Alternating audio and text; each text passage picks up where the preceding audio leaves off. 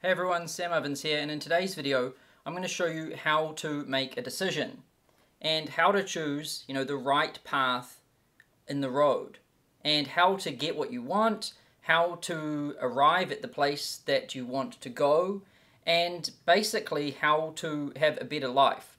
Because if you think about it, where you are in life right now is nobody's doing but your own. And basically your life at this moment is the sum total of your choices. Every single individual choice you made at every moment, in every second of every day, got you to where you are now, right? So basically our life is just the sum total of our choices. How does one make a choice? Through a decision. And in this video, I'm going to show you how to make decisions that are good, right? So let's get to it. So I have basically broken this down into 3 parts. And part 1 is called Reduce Load. And part 2 is called Think Critically. And part 3 is called Apply Mental Models, right? So there's 3 parts, and there's about a total of 22 things that we're going to cover. Now, we're going to just go through them really snappy, real quick, and get it done, and help you make some good decisions. So let's start with part 1, which is reduce load. So P1, whoops, we've already made a bad decision. P1, reduce load. Right? So the first part of making good decisions is to reduce the amount of them that you have to make, right? Decisions require energy, and energy is finite. We only have so much of it, and we can't really hack it or generate more of it. Energy is a very scarce resource, and so the first step we want to do is just reduce the load, right? Most people spend all of their energy making decisions that are useless, and then when it comes to the critical decisions in their life, they have no energy left to actually think about things properly. So they make really poor decisions because they've burned all of their energy thinking about what socks to wear, or what sandwich to eat for lunch, or whether they said something dumb on the weekend, right? So how do we reduce the load? Well, I've got 5 simple things. The first one is to just make less decisions, right? And this is due to something called decision fatigue. So decision fatigue is basically when you just don't have any more cognitive energy left to decide what to do, so you just either do nothing or you just default to something because you just can't be bothered anymore, right? Now, decision fatigue is real, and what most people don't understand is that we use energy and we accumulate decision fatigue on the most mundane of things. Like, what should I wear this morning? What should I eat for lunch? What should I eat for breakfast? Where are my keys? All of this crap, right? So one of the best ways to reduce the load is just to make less decisions.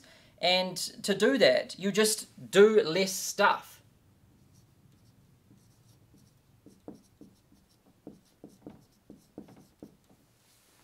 And the best way to do less stuff is to just do less stuff.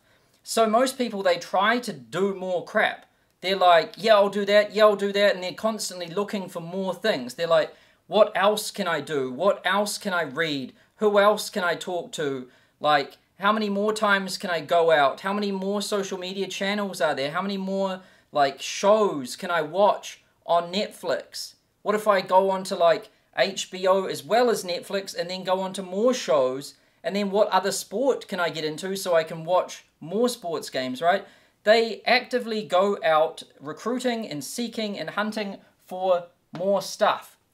But if you want to reduce the load, you have to do less stuff. And what that means is sacrifice, right? So I'll put in here sacrifice. Now, sacrifice is dangerous. It's probably one of the most powerful things there is, and really successful people really know how to sacrifice. I think a lot of this comes to playing chess or knowing how to play chess. I played chess when I was younger, and it really teaches you how to use sacrifice quite well. Like, you know, because it's not about losing a piece, it's about winning the game. And so you learn to sacrifice pawns and knights. You learn to sacrifice all sorts of pieces to win the game. And the means, I mean, the end justifies the means a lot of the time. And so this kind of way of thinking and this way of sacrificing, like at the small picture for the big picture, is a really powerful thing to do. And so most people are terrible at sacrifice. And you know you're good at sacrifice when you actually say no more than you say yes. So someone asks you if you want to do something, you just say, oh, no. And you just say no more than yes. If you're a yes person and you say yes most of the time, and you're actively looking for more opportunities to say yes, then you suck at sacrifice, right? However, you aren't really a master of sacrifice until you truly say no and get rid of things that you just, with every single like part of you, want, right? So like, it's not sacrifice when you don't really want to do the thing and you just say, oh yeah, I sacrifice that. That isn't sacrifice. Sacrifice is when you truly, really want something and you enjoy it and you thoroughly want it badly and you say no and you don't do it. So for a lot of people who like partying or going out, I mean, it might be like partying, just sacrificing that. That's big, right? So do less stuff. Then the third one is to make one decision that, what have I got here, removes future decisions, right? Now this is a powerful one. So most people, they wake up in the morning and then they're like, oh, what am I going to wear today? So they walk over to their wardrobe and they just stand there and look at it and they're like, well, I could wear that, well, I could wear that. What socks am I going to wear? Oh, what have we got here? Like, they just go through a bunch of mindless crap. And then, you know, they've burned a ton of cognitive computations on some trivial crap, right? So what you want to do is, like, just make one decision. So I just wear the same clothes every day. Now, I don't wear the exact same shirt and the exact same socks and underwear and everything every day because that would be pretty unhygienic, would smell pretty bad. And so, plus my wife wouldn't be very happy. I might not have a wife. So what I do instead is I just get the exact same t-shirt. So I just have like 6 or 7 of these in different colors, right? But they're the exact same damn shirt. Same size, same brand, same everything. They're just some different colors.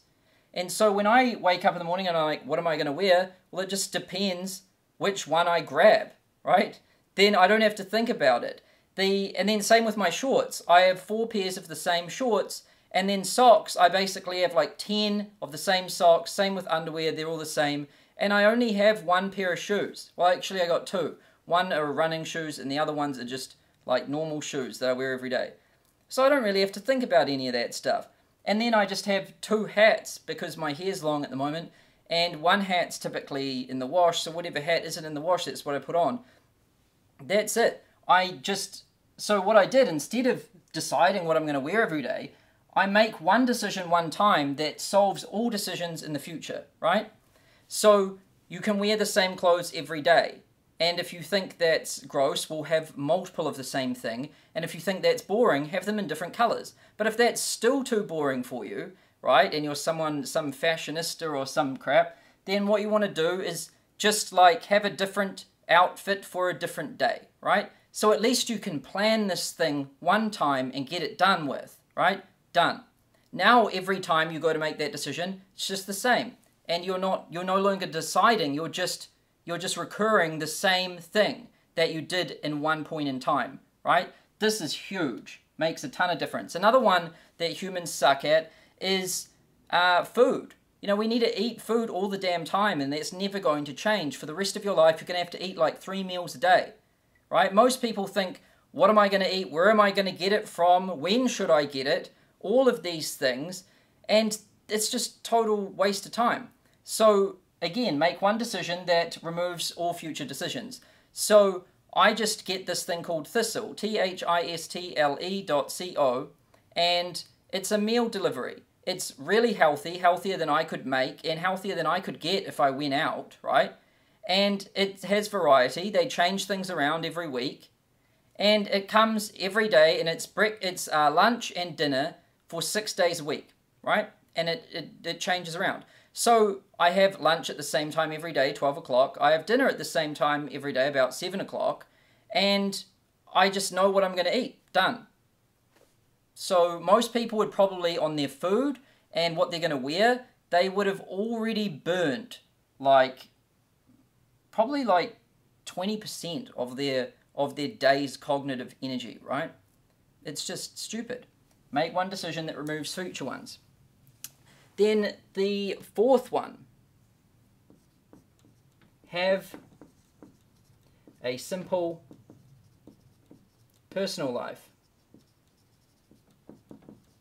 Now this is big, right? So you've got to choose which side you want complexity on, right? You can't have complexity on both sides. And what I mean by this is personal life and then your thing, right? And your thing might be sports, it might be art, it might be photography, it might be music, or it might be business, right? For me, it's business and building things. And so there's a lot of complexity on this side. I'm always in the middle of a lot of very complex, difficult, time-consuming, and all energy-consuming things, right? That require every ounce of me to even understand what's going on. And so I can't have complexity in my personal life as well. It just would not work, right? I'm at my limits a lot of the time, just with this going on here and things nice and simple in my personal life. So if all of a sudden I have a bunch of complexity and over here in my personal life, I'm screwed. Everything's going to go to shit. And so how do you have a simple personal life? Well, I see so many business people and entrepreneurs just get burned basically the same way like a lot of professional athletes get burned. And what they do is they start making some money and then their lifestyle just creeps and it grows into this massive hungry beast that then consumes them, right? So what a lot of professional athletes do is when they start making money, they start buying cars and mansions and beach houses and throwing parties and doing a whole bunch of stupid shit. And then basically behaving like it's always going to be really good like this. And then all of a sudden, it's not. And then they're screwed because they need so much time, energy, and money to feed this thing, right? And it just ruins them. And this is really stupid. I see a lot of entrepreneurs do this too. And what you've got to be very careful with is you can't let the byproducts of your thing distract you from your thing, right? So if your thing is like basketball and you start making money from basketball, you don't then start buying lots of things and going to lots of parties and start thinking you're really cool and doing all of these interviews and crap, because what happens is then that distracts you from being the best basketball player you can be. And that is the reason why all of these things are happening. So if you get distracted by this, it takes your energy and attention away from this, and then this disappears and this disappears and you've got nothing, right? So it's totally stupid and it happens to everyone. I see it. It's just this disease that gets everybody. And the key to it is to have a simple personal life. As your income expands, don't increase your lifestyle. In the beginning, yes, sure, increase your lifestyle because, like me, I was living in my parents' garage and I basically, of course, if I start to make some money, I'm probably going to get myself a place that isn't my parents' garage, right? By all means, do that. And if you're absolutely broke and eating ramen noodles every day, then by all means start eating some proper food. But at a certain point, you don't really need to go further than that, right? And I did this early on in my career. As soon as I started making lots of money, I started buying lots of stuff. I bought cars, I had a boat, and all of this crap. And all of a sudden, I realized that most of my time and energy and mental capacity was spent worrying about this crap that I owned and not focusing on my business, which was actually the vehicle that produced the resources to even be able to do this stuff. So when I realized that, I got rid of it all, and then I just tried to make my life more simple and just more like plain, right? So no fancy clothes, no fancy cars, no fancy houses or mansions or any of that stuff, right? Like, I can live on about $20,000 a month, right? And a lot of you might think, well, that's a ton of money. And yeah, it is. And it's like, I'm not saying I live like poor or I'm living like a monk or anything like that. But compared to what a lot of entrepreneurs spend on their personal lives, that's very small, right?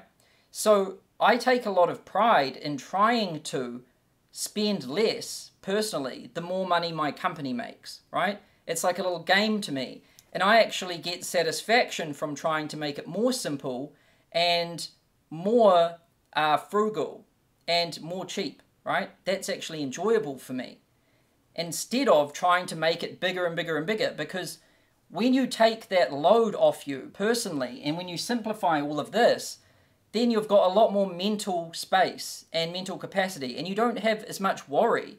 And then you can take bigger risks with your company. You can because you don't need to keep paying these really consuming lifestyle costs every single month, right? And this is a big one. A lot of billionaires do this. A lot of billionaires drive Priuses and live in houses that they once bought for 50 grand, or that cost under $1 million, right? A lot of billionaires live cheap, and a lot of sales reps and real estate agents and people borderline bankrupt have really fancy, frivolous personal lives, right? So that's a big one. What else have we got? Oh, there's another key piece to this one, which is pretty big. And I'll put it down here. We'll call this 4.1, or we'll just call it, 4.2. And it is a low maintenance partner. Now that might be boyfriend, girlfriend, wife, husband, whatever, right? Now you want to have a low maintenance partner. And I don't think it's possible to be an entrepreneur, at least a successful one, if you have a high maintenance partner. You're screwed. You're done. Because business is so, to be really good at what you do, it's complicated and it's demanding. And you can't do that. You can't figure your way out through this maze of chaos and uncertainty and you can't push the frontier of this thing if you've got someone that's bugging you and demanding you all the time, right? Now, this is so key. And you probably know immediately whether you have a low maintenance partner or not. Now, if you don't have a low maintenance partner, if you have a high maintenance partner, I want to be clear, I'm not saying leave them, but you do need to intervene. You do need to sort this thing out, because your chances of success are screwed unless you fix this one up, right? People need to understand that love isn't ownership, right? And high maintenance people think that it's ownership. They think that because they're with you, they own you, and if you're doing something else, then that is they're not owning you, and then it's totally messed up, man. It's psychologically fucked up. So you need to sort this thing out. If someone truly does love you, and if you truly love someone, then you would want them to do and succeed at their dream, right? And you would want to help that and be a part of it, right? So this is very unhealthy, and not only psychologically, not only in your relationship, but in your life, but also for your business or whatever it is that you're doing, right? Keep it simple. Now, the fifth one is to limit surface area. Now, what does that mean? Well, you want to think of your life as like a canvas, right? Just imagine a canvas. Now, the more surface area that you cover, the more crap that you're going to catch, right? Just imagine that life is like just this flying around of like paint going everywhere, right? Now, how do you get less paint on you? Well, you just have a smaller surface area, right? Now, this is how you basically reduce the load. You have a more simple life, and you do less stuff, and you make less decisions, and you suffer less decision fatigue by shrinking the canvas, less surface area. Now, how do you do that? Well, it should be your goal and your intention to limit your surface area. So think about all of the places that you go or that you exist that allow things to come at you, right? So if you just imagine yourself, what I can do is just draw a picture of my typical unisex stick figure, right? So imagine this is you.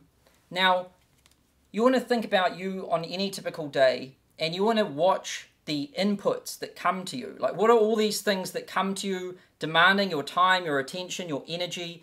How do these things get at you, right? There's going to be things coming. Now, they might be notifications, they might be emails, they might be phone calls, they might be texts, they might be WhatsApp messages. Oh my God, there's so much stuff these days that allow people to come and fuck with you, right? And then there's mail, physical mail. That stuff can come at you. Then there's people that knock on your door. Then there's people that call your home line if you have one of those. There's so much stuff that comes at you. Every social media channel basically has DMs and doesn't allow you to turn the fucking DMs off. So that's all coming at you. Notifications is coming at you. You've got them on your browser. You've got them on your phone. You've got them in your inbox. You probably have like 5 inboxes. You've probably got 7 bank accounts that are all sending you notifications. And you've probably got 4 PayPal accounts. You've probably got 2 Venmo accounts. You've probably got like a PO box and your normal home address, and probably some mail still being sent to like your old address that's getting forwarded to your new address, right? This is what a lot of people probably have.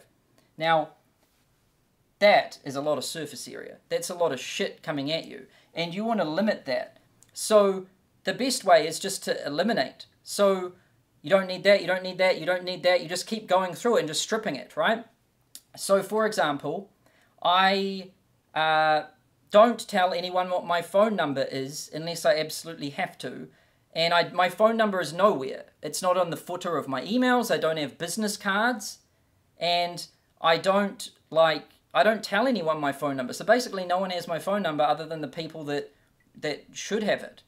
And even still, if they call me, I don't answer my phone. In fact, my phone's typically on airplane mode and it's in my drawer.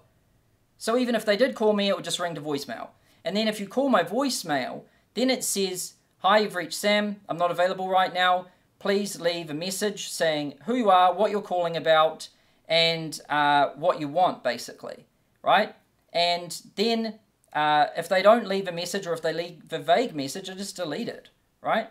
And then I don't tell anyone my email address either, right? You restrict the stuff, limit the surface area. People who have footers at the bottom of their email that tell them like every different way to get in touch with them, including fax, landline, and personal phone, and all this crap. It's crazy, right? And then I don't have WhatsApp. I don't use Skype. I don't use DMs on any channel, right? Like, go ahead and send me a DM somewhere and watch what happens, right? I don't do any of this. In fact, really, the only channel we have at my company is Slack. So if someone wants to contact you, they use Slack. So my wife has a Slack account, so she can message me on Slack. So do my parents and my family. They still use Slack too. Because it's not healthy to have so many different channels that people can contact you on. You want to tell people the best one to get you on, right? That way you can actually help them and be the most service. So my parents know, message Sam on Slack. My sisters know, my wife knows, and so does my team, right? And then that's a way to limit surface area, right? And if someone tries to get me to download WhatsApp to message them, I'll be like, nope, I'm not doing that, right? Just send me an email. Or if someone wants to message me on like Facebook, then I just won't reply, right? And if it is one of my friends, I'll say, look, I don't check Facebook. but send me an email to this email address, right? Limit the surface area. Also, like, if you go out a lot, like to parties and socializing and all of this, that's expanding the surface area. You're just stretching the canvas to catch more stuff, right? Limit it. Now, that's part one. And if you do these things, you'll have a reduced load. And that's the beginning. Now you've actually got some sanity. Now you've got some energy left over to actually do something with, right? So this isn't even really how to make a decision. This is just making sure that you've got the stuff required to actually make a decision, which is energy and a sane mind, right? So that's P1. Now let's go to P2. Now, P2, also known as Part 2, is called Think Critically.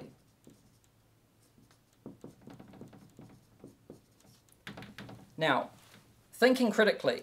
So, you want to do your own analysis and you don't want to default to what everyone else is doing, right? There's most people in the world, when they need to make a decision, they just look at what everyone else is doing and then they just mimic them, right? It's craziness. Like, if everyone's doing it, doesn't mean you should do it. It's actually kind of a warning sign. Now, you need to be able to do your own analysis and think critically. And to do this, it's very cognitively demanding. And the reason why most people, I think, just copy other people is because they don't have any damn energy left, so they just mimic. So this is why this is part one, to make sure that you've got the stuff, energy required to think critically. So the first part, or the first one of Think Critically, is to do your own analysis. Don't just copy crowd, right? If everyone's doing something, doesn't mean you should do it. First and foremost, right? If you want to achieve anything great, it's going to come from doing something abnormal, right? I am honestly astonished that people haven't figured this one out. If you look back through history, everyone that's ever done anything great basically didn't copy anyone else. But yet everyone's still copying everyone else. And what's really funny is that, like, some people try to copy me by copying exactly what I do. And I'm like, man, this person doesn't get it.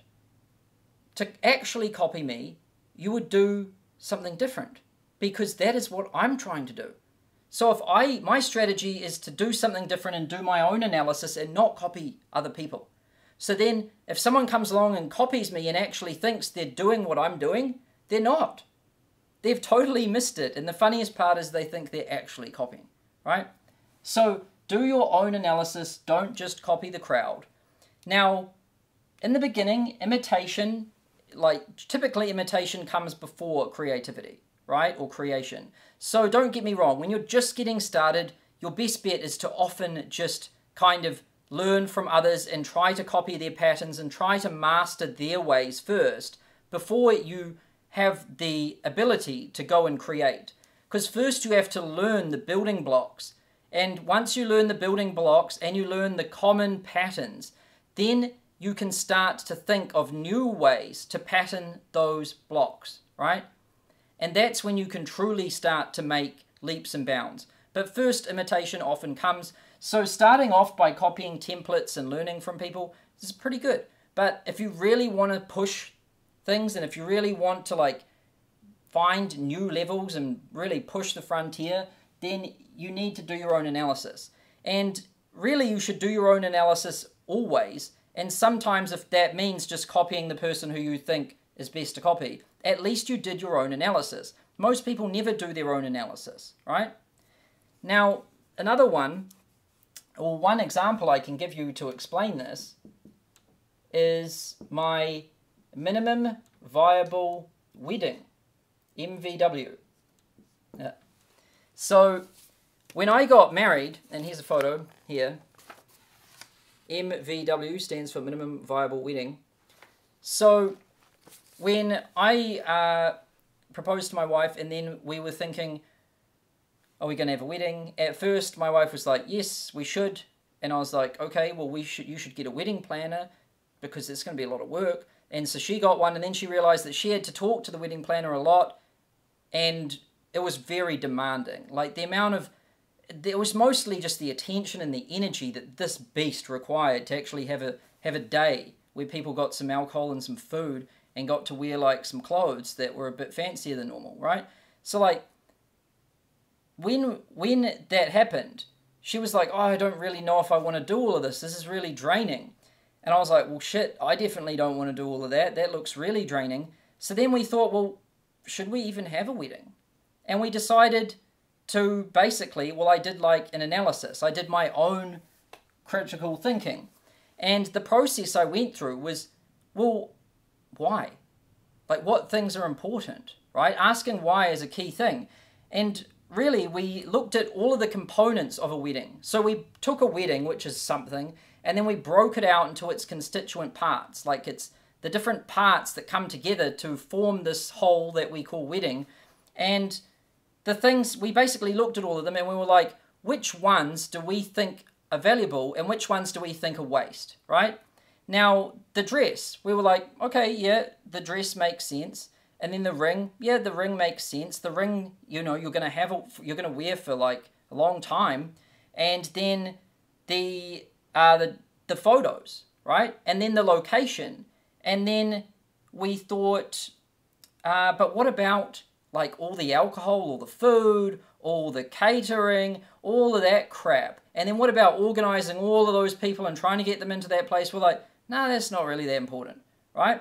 So we really just took these things that we thought were important and we got a good ring, we had a good dress, and we went to a great location, Queenstown in New Zealand, and I rented a helicopter so that we could go like in a helicopter and land on top of some different mountains. And then we got a really good wedding photographer to come along with us, right? And we basically just spent the day flying around, landing on mountains and getting cool photos like this. And then we went out to a nice place for dinner, had some nice wine, and that was our minimum viable wedding. Now, this is not just copying the crowd. Copying the crowd is like, got to get a venue, got to invite these people, got to have an invite, got to do all of this crap. Like, we didn't do any of that. We thought critically about it. We were like, which things make sense for us, which things don't. And we did it that way. It took way less time. It was really easy to do. And I actually think we got more reward from it and more pleasure from it than a typical wedding, right? Now, that might not be the same for you. You might value other things than what I value, right? There isn't one best way for everything. It depends on you and your situation. So this is what I'm getting at. Think critically and don't just copy the crowd, right? And I gave my minimum viable wedding as an example. A third one would be, well, that's actually an example, but I'll put that as number 2. Then the third one is apply core values or core principles. Right? Now, having core principles is a very helpful thing to have because ahead of time you make like these decisions about how you want to live your life and what things you value and what things you don't. Once, you do it one time, and then you just stay with integrity from those principles and you stay like true to those principles for the rest of your life, right? So taking some time to really define your principles and the mission that you're on and the goal that you want is extremely powerful. So here is basically what ours are at consulting.com, right? So you can see the mission to collectively educate every human on earth, and then you can see the principles, right? So what, like for example, student obsessed. What's best for the students is what's best for everyone, all right? And then high standards. Great just isn't good enough. Long-term thinking. Lean and frugal, right? Constraints breed resourcefulness. Do more with less. Like be scientific. Reason from first principles. Use data. Test and iterate, right? Question everything. Ask why and hold nothing sacred in the pursuit of truth. So I use these all the time. Even when it comes to my damn wedding, I'm basically questioning everything and being scientific, and I don't really care at all about being conventional. And I would always prefer to be on the side of lean and frugal rather than like extravagant and stupid, right? So these are very, very, very helpful. I highly recommend you take the time to write down like 5 to 10 principles that you really believe in. Because when it comes to making a decision, you can do your analysis and look at all of your different options. Like, we could do this, we could do that, we could do that. If we did that, we would be sacrificing this. If we did that, it would be good for this, but bad for that. And you've got all of these different options, all of these different possible paths. And then you're like, which one should we choose? Well, it basically comes down to, well, which core pieces are most important and most valuable to us, or to our company, or to our relationship, or to us as an individual, right? And you're forever screwed if you don't actually know what's valuable for you, because then you can never make a decision, because there's no decisions that are good for everyone always, permanently, forever. Like, different people value different things, and they're trying to achieve different things, right? So this is a huge hack for making decisions.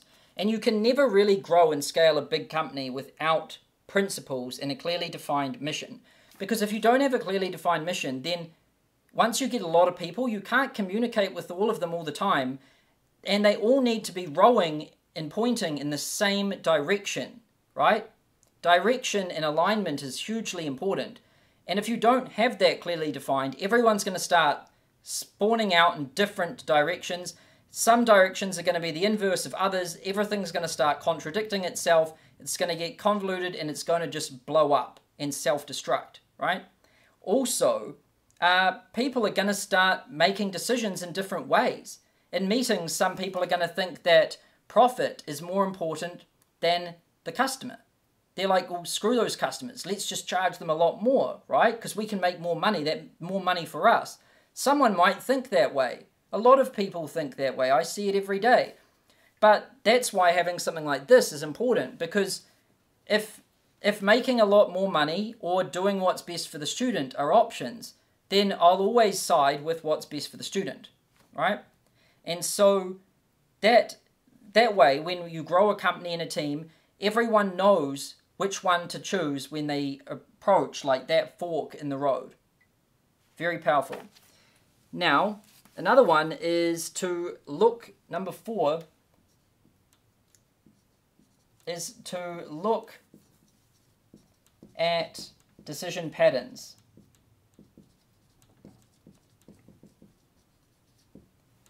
Now, decision patterns is something that are very powerful, and a lot of people don't know how to spot them. A lot of people are very bad at pattern recognition. They only see things as they are. They don't see that when they see something like this whiteboard or this letter or this number 3, they're just like, oh, that's a whiteboard or that's number 3. They don't look at the space in between the things, right? Some people look at the objects, and some people look at relationships between the objects. And the best way is to look at both. Look at the relationships between the things and the things. Because sometimes you can spot a pattern of objects, and sometimes you can spot a pattern of relationships, right? Or a pattern of relationships and objects. And this allows you to be way better at pattern recognition. So, for example, with my minimum viable wedding, I approached a fork in a road where there was 2 paths. One was very complex, and the other one, well, basically there was like three basic paths. One was have a complex wedding, because that's what everyone does. And the other one was to have no wedding at all, which seemed a bit extreme. And then the other one was to come up with some new thing, right? Some new species, some new breed of wedding, right? And then I thought, well, where else have I seen this pattern, right? Where it's convention, nothing, or new mix. And I was like, oh, well, I remember the Lean Startup, where they talk, which is a book I read by Eric Ries, and they talk about this concept of the MVP, which means minimum viable product, right? And basically, what they're talking about in that book is how a lot of startups believe they need to build this big, fancy, deluxe, extravagant product for it to add any value to people. And it's basically a death march that people go on, and it requires huge amounts of energy, resources, and everything, and it doesn't really add that much value, and it often ends in failure. And then he talks about the lean startup, which is basically where you come up with an MVP, a minimum viable product, where you look at really what the user wants, and then you look at the product that you want to build, and then you think which things are really important for the user and which things aren't. What's value, what's waste, and you start stripping it out, right? You start stripping it back until it's down to something very minimum. It's not nothing, it's not something extravagant, it's whatever is the minimum viable. That is what the pattern in there is. And so when it came to my wedding, I thought, I could just apply that. Instead of MVP, MVW, minimum viable wedding. Just did the same analysis, ran the same pattern on it, and came up with a different thing. And I've done this with lots of stuff. I just run the same pattern. We've got minimum viable process in our company, right? We think, oh, this would be perfect process, or like this would be the perfect system, but this would be MVP, like minimum viable process. In my course, where I teach people, consulting.com, the courses we have, we teach people how to come up with a service or a product, and we teach them minimum viable service, minimum viable product. We teach this too. And then when it comes to coming up with a course, we show people in Up-Level Consulting, which is one of our courses, how to make the ultimate course, and we talk about MVC, minimum viable course, right? So I learned this pattern once, and it's basically a decision-making pattern. I learned it once, but instead of thinking that only applies to products and startups, no, I took that and I applied it everywhere. I basically took a pattern and extrapolated it out over everything and used it as a model for making decisions. And this is what you want to start doing. You want to start analyzing decisions that people make and companies make, and you can look back in time. Often it's best to look back in time because then you can see the future, because the future's today, and you can really judge whether those decisions were good or not. Looking at decisions people make today isn't very helpful because, like, you've got to wait for the future to occur for you to really know whether that was smart or not. So I like looking at history for this. And what I'm looking for is common patterns. Now, obviously, I might not be in the same niche. I might not be in the same country. That time, like the 1900s or whatever, like that time isn't now. Things have changed. Technology is different. People's tastes and culture, everything has changed, but that doesn't mean that I can't use those patterns from the past for decisions today, right? And you want to kind of build a library in your mind of different patterns, right? And when you build this library of different patterns, then whenever it comes to a decision, when you're thinking critically, and you've got energy to do so because you've done less stuff, then you can start taking this situation and seeing what it would look like on different patterns from these different libraries in your mind. And you're basically projecting it out on that pattern, projecting it out on that one, projecting it out on that one, projecting it out on that one, and you're like, oh, that one makes sense, right? Now, you need to build this library, or these libraries, in your mind so that you can call them when you're making decisions in life. That is why it's important to analyze things. Like, I don't just analyze my own decisions, I analyze other people's decisions. And then I wait. I don't think like, oh, that was a bad decision or that was a good decision. I wait for time to tell me, right? Because my opinion isn't fact. Like, it might be, but only time is going to tell us whether it was fact or opinion. And so I like to wait for time to be the judge and the decider of that. And then I start connecting these things, like, and seeing what patterns are bad and what patterns are good. And when you know what patterns are bad, you stay away from them. You're like, oh, this looks like a bad pattern, right? For example, having a extravagant lifestyle, right? Fuck, we've seen so many instances of this bad pattern that I don't know how people can actually apply this pattern and be blind to it. It's everywhere. It's blatant.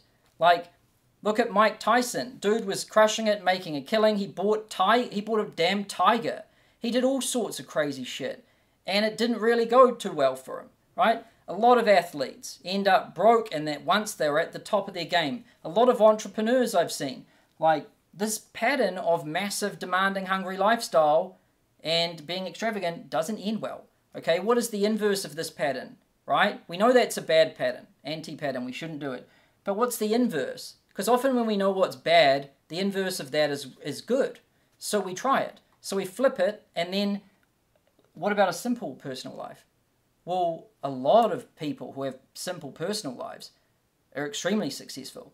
Like, you've got Warren Buffett, who has very simple life. The Google founders, Larry Page, Sergey Brin, they have a Prius, right?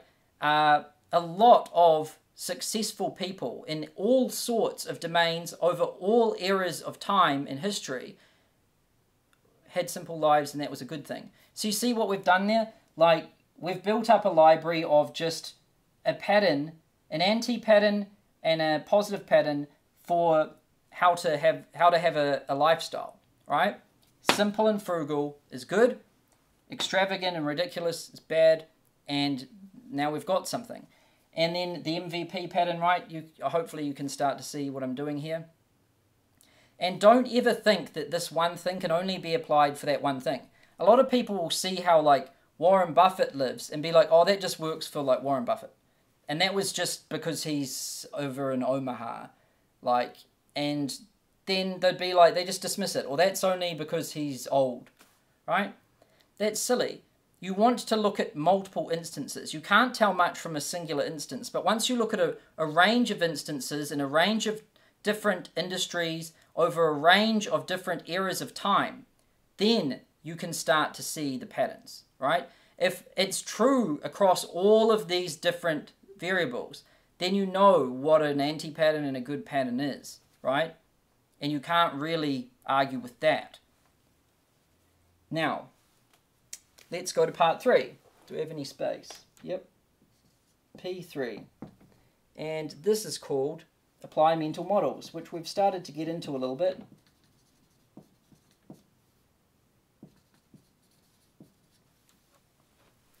So, applying mental models is basically different patterns, right?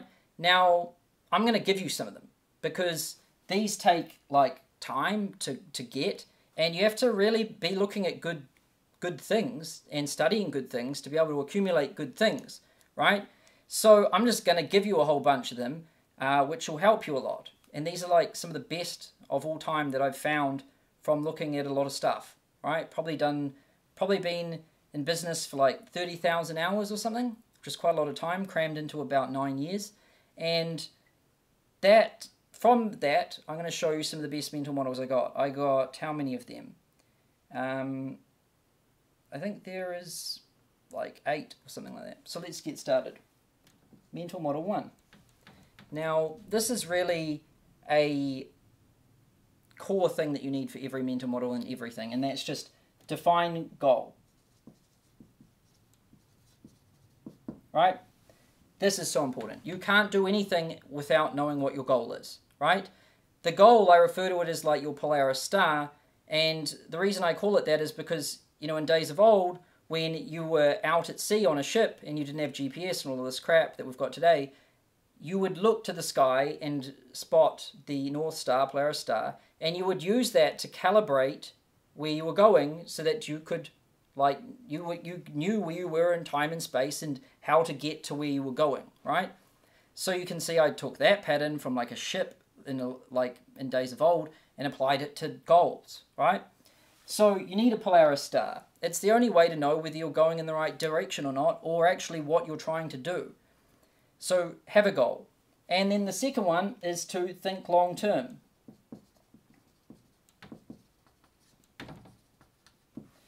Now, long term, some people, I'm talking about long term and short term, and then I realized that the whole time I was talking about it, the person I was talking to was thinking that long term was like 6 months. When I say long term, I'm thinking 10, 20, 30 years, right? Short term, I'm thinking 1 year. Short term is a year. Long term is 10, 20, 30 years. right? Now, the longer term you think, the better the decisions you will make, right? Long-term thinking is just a pillar of success no matter who you look at.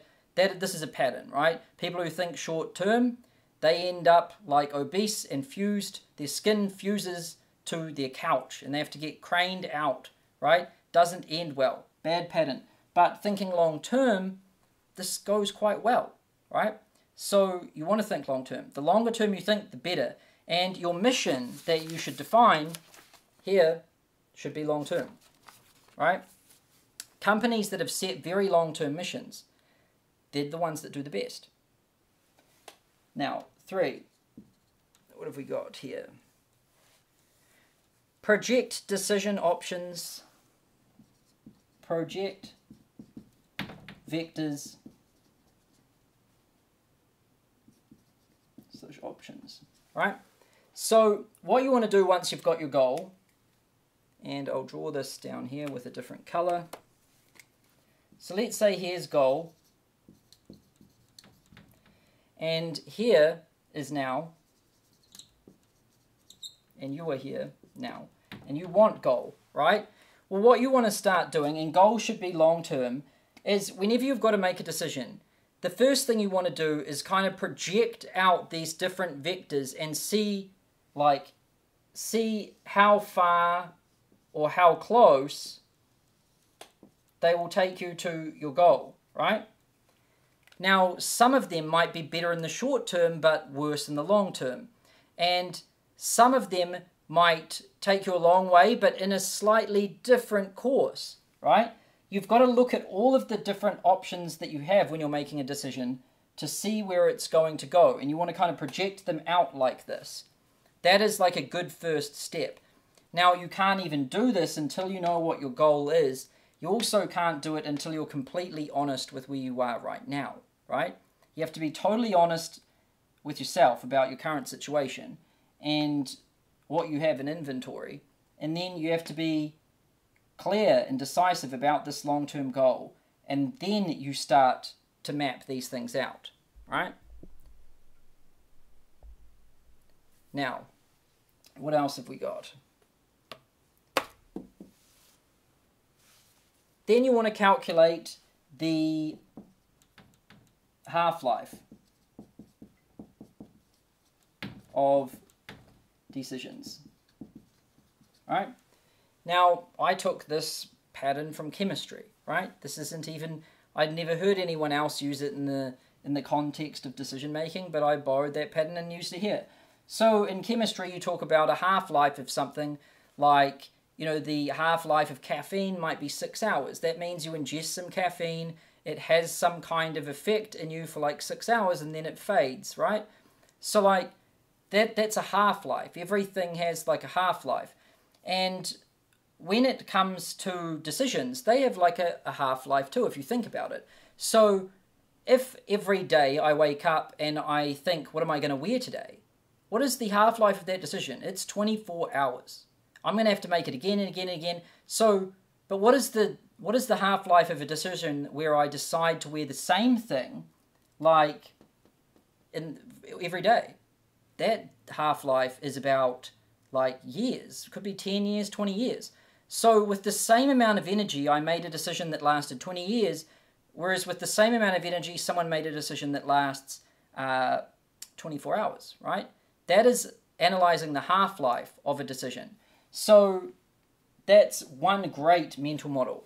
The other one is food. Like if you think every day at lunch and dinner, what am I going to eat? And then you go into a research like R&D process that lasts an hour, probably an argument with your partner. Like, what are we going to eat? I don't know. Now it's domestic. Now it goes into tomorrow. Like, this happens, right? So, really, really, really stupid.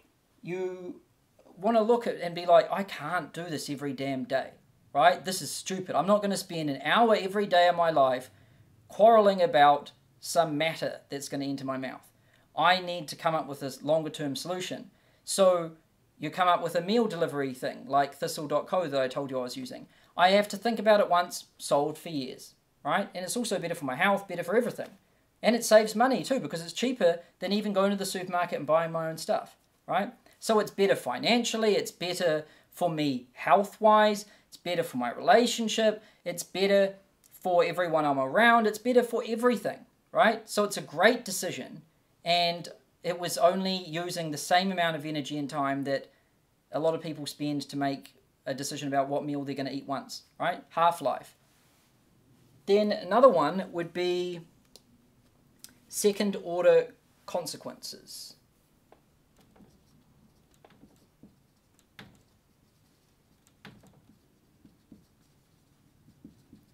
Now, note on this half-life one, you typically have dividends or decay. Now, dividends is when you make one decision once and its half-life isn't only a long time, but it starts to pay dividends, right? So the decision adds more value in the future than it does today, right? That is a really good decision. The same way money accumulates compound interest when saved. So like, if you have money, then you get paid interest that comes back around and adds to the principal, on which the interest is recalculated and it grows, and then you see an exponential curve, right? That means that that decision today to save money is worth more in the future than it is today. You don't see much today, but in the future you see a lot. Now, that is something that has a special kind of half-life to it. Not only does that decision last for a long time, but its value increases exponentially over time. So this one would pay dividends, right? And you can have linear, logarithmic, or exponential dividends over time, and these are really good decisions. They're rare. If you ever find one of them, jump at it. Most, you're just lucky if the damn thing lasts a bit of time and doesn't pay any dividends, right? But ones that actually have ones that pay dividends over time and curve exponentially, like those are really big ones. Another one is like decisions can also have decay, right? So like, what am I going to eat for lunch today? That decision doesn't even last 24 damn hours, because if I'm thinking, what am I going to eat for lunch, then that's only really going to last about 6 hours before I'm like, I'm hungry again, what am I going to have for dinner? So its decay is sharp. It pays no dividends, and it lasts for 6 hours. So it's a terrible decision. 6 hours, no dividends, done. Why would you want to spend any of your time dealing with something that has things like that, right? Bad. So I like to get rid of all of those things and just focus on the ones that have these nice properties. Like, what's a decision that's going to last for a long time, and what's a decision that's going to pay dividends exponentially in the future, right? Some of these decisions you might be wondering, well, saving money is a great one, right? Because of compound interest and all of these things. So saving is good, spending lots and being an idiot isn't. And then your health, that's a really important one. So like food and exercise, those pay exponential dividends, because in the future, when you're older, you're going to, really be noticing the effects of your decisions today, right? So that's another one. Hiring good people, very important. Knowledge, your brain, like reading books and like trying new things and really like experimenting and building your knowledge and your library of mental models, becoming smarter, becoming healthier, fitter, and being more disciplined, having a simple life. All of these things have really positive effects in the future, more so in the future than they have today. So these are great things to spend your time thinking about. Also, hiring good people. If you hire someone today, then today they're not going to add that much value. But if you think out into the future, they're going to add a lot, or they might add really nothing. They might ruin your whole business, right? A hiring decision is one of those big ones, because who you hire is going to go and interface with other people in the company. If you hire someone good, they're going to make everyone else in the company better. They're going to make the company better, and they're going to get better over time, and so everything's going to get better over time, right? And then that person is going to hire people, and A's hire A's, but B's hire C's. So if you hire an A, then they're going to hire other A's, of which will hire other A's, and you're good. Your company's going to get exponentially better with time. However, you hire a B, then they're going to interface with other people and probably make them a bit worse, and productivity worse, products and every other thing in the company worse, and then they're going to go out and hire people worse than them because they are so shit that they don't want anyone to be a threat to them, so they're going to, on purpose, hire people beneath them so they can think that they're good, and then your company is now, because obviously if A's hire A's and B's hire C's, then C's are going to hire D's, and if you've got D's, then you're either going to fail or you're going to go to jail, right? So, again, look at the half-life of these decisions, and you want to free up energy by reducing load so that you can think critically and analyze the decisions and spend more time and more energy on things like who are we going to hire, and like health and fitness and savings and knowledge and learning, and less time on shit like what am I going to wear and what am I going to eat, right? What else have we got? Consider second order consequences. So number 6. Oh, I've already got that. Sorry, I didn't explain it. I actually kind of explained it with the A's higher A's, B's higher C's already. So second order consequences is, again, like something that you find a lot with like chemistry, and what it basically means is that if you do something now, then that's going to have a downstream effect that you're not going to be fully aware of, right? So let me give you an example. Let me make it completely clear. So let's say I'm deciding, should I buy a 42-inch HD plasma TV, or whatever the hell they call those things these days, right? Should I buy this TV or not? Now, if you were an amateur decision maker, you would think that the only downside of buying this TV would be that it would cost you some money.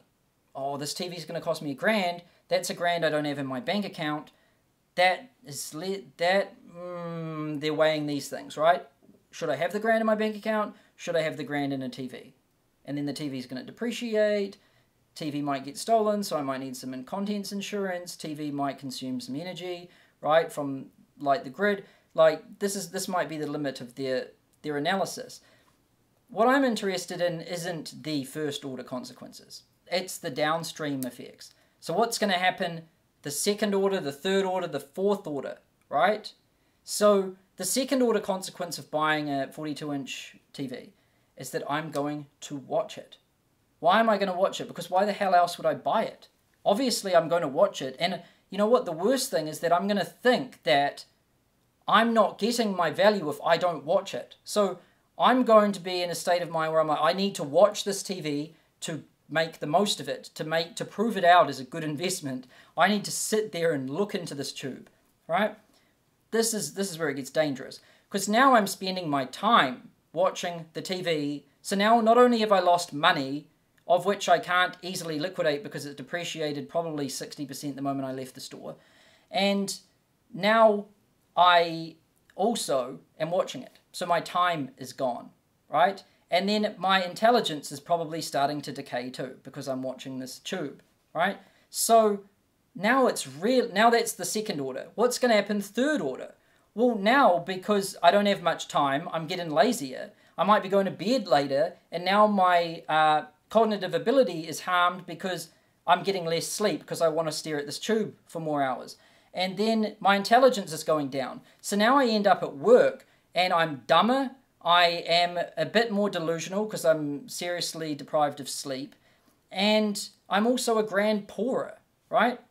And I also feel like I don't have that much time, right? And my mind is always like trying to connect dots about all of these different shows that I'm watching. It's trying to problem solve fictional characters, like fictional life problems, more than it's trying to solve my own immediate problems. So now I'm basically fucked, right? Now from here, the third order, fourth order, fifth order, it's just going to go to hell from here. Then I might get fired. Now I'm going to spend more time watching the TV because I'm fired. Now I'm probably going to start beating myself up. And then I'm probably going to start hanging out with other people who are fired and beating themselves up. Now we're going to go exponential and feed back on each other.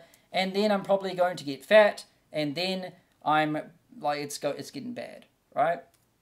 That is what I'm thinking about. So that is second order consequences. And don't think it's truncated just at second order. It goes third, fourth, fifth, sixth. It goes all the way downstream. So you want to consider these things when you make a decision. But a decision like eating a salad, it sucks right now. I won't lie. Like, I eat salads every day.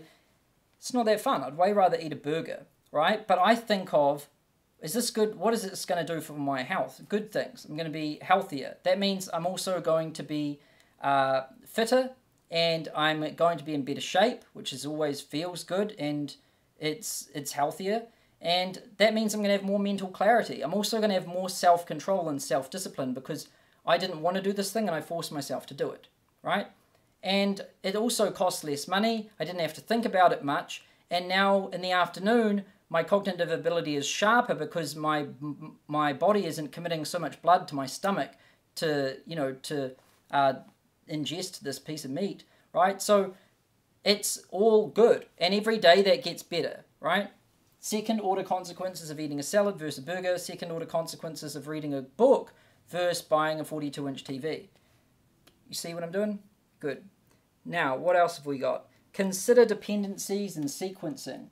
Dependencies and sequence.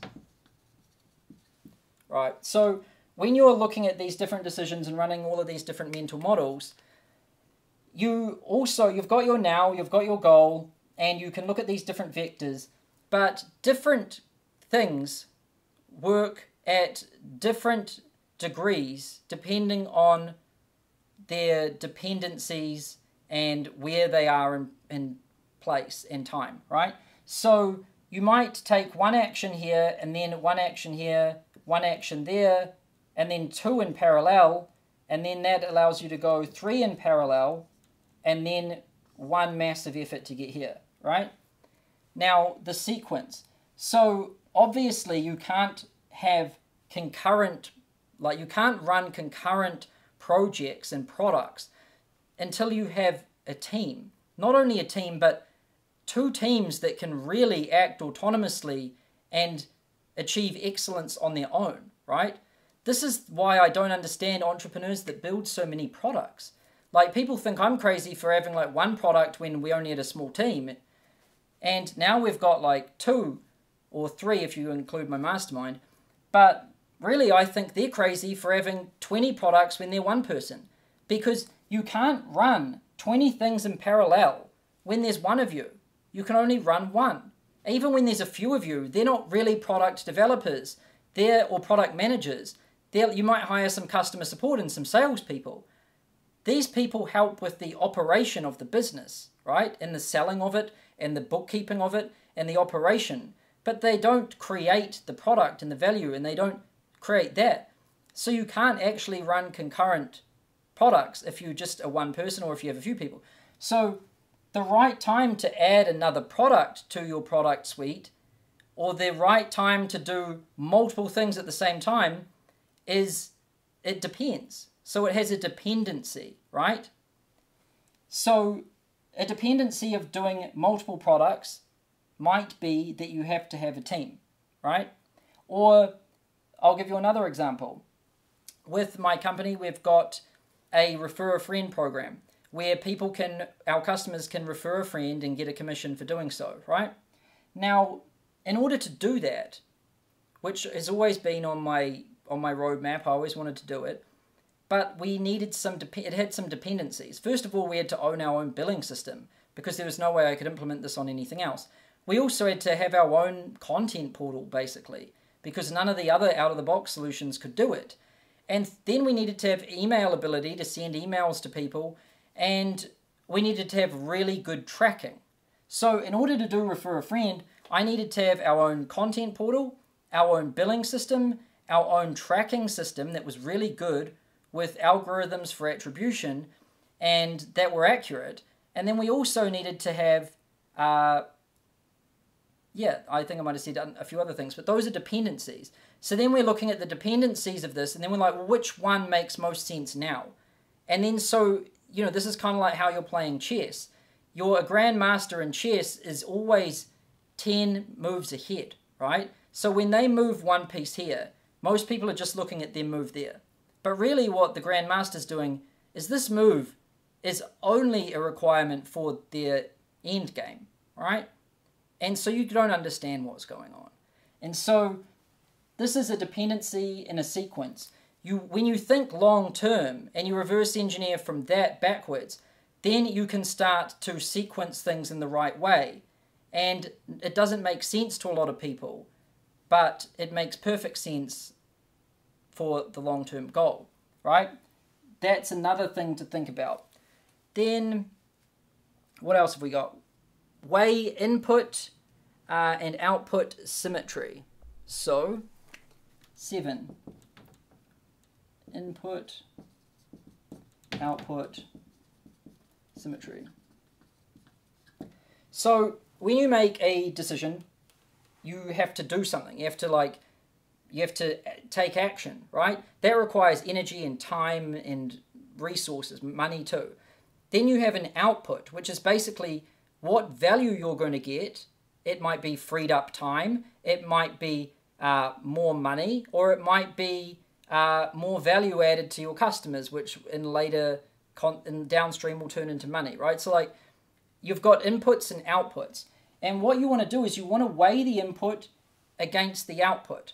And you want to look at it like this. So if let's say this requires 10 units of energy in, and then it has 1 unit of energy out, right? I spend a lot of time working on this, and I get barely any value.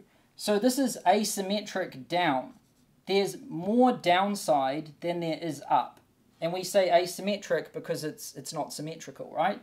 But then this would be something that was symmetrical. We would have a 10 in and a 10 out, right? If we do this one, we're going downhill over time. So we're going nowhere. We're going to failure. Now, and if we scale up these efforts, we're just going to accelerate our demise. And then this one, we're going nowhere, which is basically failure. Because,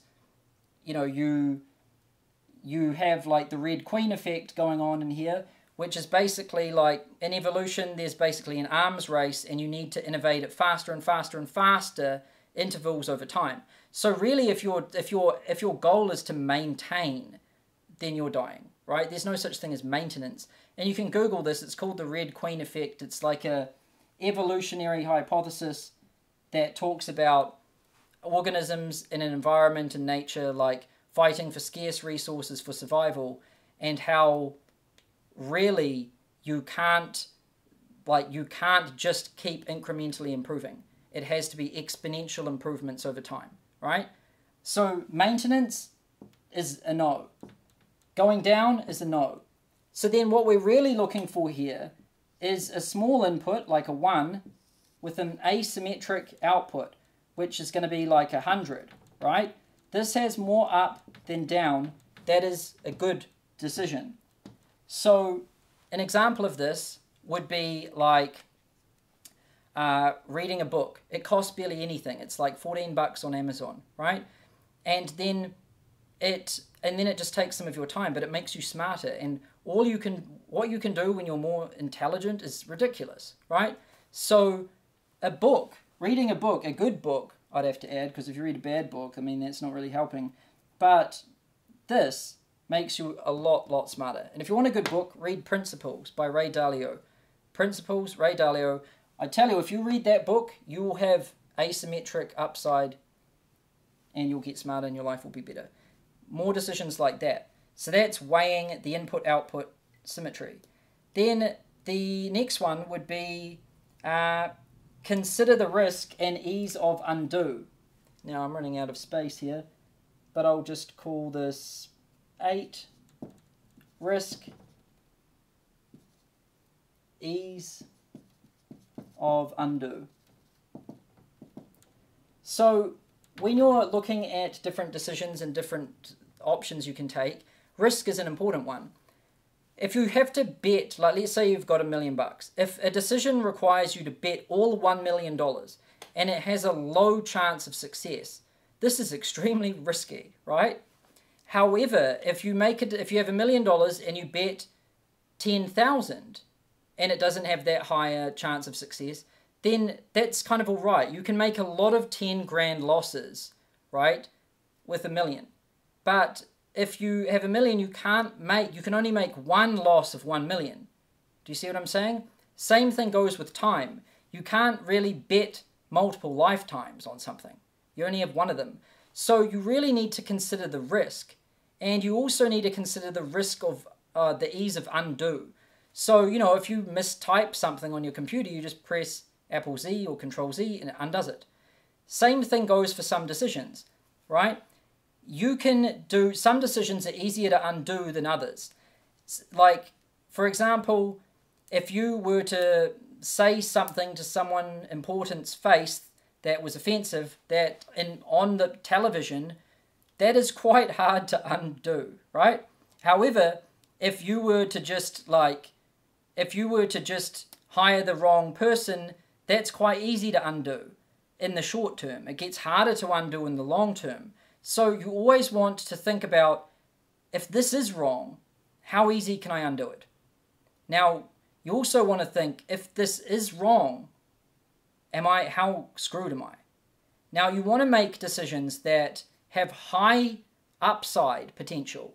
So potential to win big, but low downside potential and easy to undo, right? These are good decisions. So we basically would call this truncated downside distribution, but uncapped upside distribution. For example, in baseball, if you really swing for the fences, you can only really get a home run. That's it. So you've got truncated upside. But if you really swing for it and you miss, then you might get nothing, right? So it's not really that we don't really have an amazing upside to downside kind of thing, and you can't undo it. It's final, right? However, in business, things are very different. Like in business, you can have some decisions where you invest a small amount of money and it's very easy to undo. And the upside is enormous because it's uncapped. For example, you could, when you're testing ads on Facebook or whatever, you could cap your downside at $100. But so the maximum you could lose is $100, and it's very easy to undo because you can just turn them off and delete them. And you're going to know the result quite quickly within 48 to 72 hours. But the upside potential is huge because you might be able to 10, 20 times your money and then you can do that again and again and again, and each time you do it, you get better. So upside potential is huge, downside is truncated, time frame is nice and short, it has positive feedback into the future, so it has dividends if we get it right, and very easy to undo. So you see what I mean? You can start to look at risk and ease of undo. And whenever you're doing your risk calculations, you always want to put in a margin of safety because humans are naturally optimistic, and what that means is your upside projection is probably going to be a bit too high and your downside prediction is probably going to be a bit too low. So you should probably cut in half your upside projection and probably times by 2 your downside prediction, right? That's adding a margin of safety, right? And you always want to do that to things. You want to err on the side of prudent, not optimistic. You want to be optimistic, but you want to construct your models on prudent, kind of doomsday scenarios, right? Because that way, if the worst happens, it wasn't even as bad as you thought, which is a good thing. However, if the good happens and it turns out to actually be horrific, well, what the hell were we thinking, right? Now, we've got counteract troughs with inverse curves. 9. Counteract troughs. So now we're getting into some cooler stuff. So let's say here's time and here's reward, right? It could be, and I'll have to just move this a bit. So we've got a little chart here. We've got reward, which could be dollars, value, anything. And here we've got time, and it might be years, right? Now, let's say positive, negative, and yeah. So let's say that one course of action, one decision that we're interested in the short term, it takes us down, and in the long term, it takes us up, right? Now, we would call this a trough. Now, for example, a software business has a huge trough because you have to pay money to acquire a customer, which costs money. You also, software engineers are extremely expensive and hard to find, and so that costs money. And they typically have subscription business models, which means that you only collect a small amount of cash up front. For example, HubSpot, like they pay, I think, 2 or 3 years of MRR, which is monthly recurring revenue, to acquire a customer. That's a huge trough. So when you're faced with a decision that's good in the long term, but bad in the short term, you can't take this path because you're going to go negative. You can't do that because you don't have enough money. So you have to think, how am I going to counteract this trough? Now, one way is you could raise capital, you could use debt, you could do all sorts of things. But what I prefer to do is counteract a trough with an inverse curve. So we do something like this, right? Let's say this is option A and this one's option B. Now, a classic example of this is consulting. I tell people the best business to start is a consulting business. Why? Because it has this sort of curve to it. In the short term, you don't really incur much costs, and you collect money up front for services rendered, which is just you. So it's very good in the short term. You make a lot of money, you don't have much cost, and it's fast to get going. But in the long term, it goes like this because you can't scale, because it's all based on you as a human, and you can't scale well. However, in the world of software, we're using bits, not atoms, and bits scale real well. So then it's real bad in the short term, but good in the long term, right? Because it can scale. So we've got these two inverse curves. Now what I like to do is counteract one with the other. So start with consulting, get some cash flow going that way, and then maybe invest in a product-based kind of business, like come up with a course or come up with a SaaS product or something, and then you can counteract this curve to ultimately end up where you want to go over the long term. So that is some things about how to make some decisions, right? We've covered a lot, and I'll just summarize it quickly. Part 1, reduce the load. Make things simple, do less stuff, say no to everything, have a simple life, low maintenance partner. Part 2, think critically. Don't follow what everyone else is doing. Take the time and the energy to do your own analysis and make your own decision, and have conviction in your own judgment and your own analysis. Don't just copy everyone. You'll never get anywhere doing that. If you do what everyone does and think how everyone thinks, then you will be like everyone else, which is average, right? So to be abnormal, we must do abnormal, and that requires standing alone out of the crowd, right? Now, part 3 is apply mental models. You want to build a collection of these, and by no means is this an exhaustive list, right? I gave you some. This is pretty sweet. I wish someone gave me this many, and these are good ones when I got started, but I had to learn the hard way and pick these up over 30,000 hours. So this is a good start, and this is a lot better than how most people make decisions.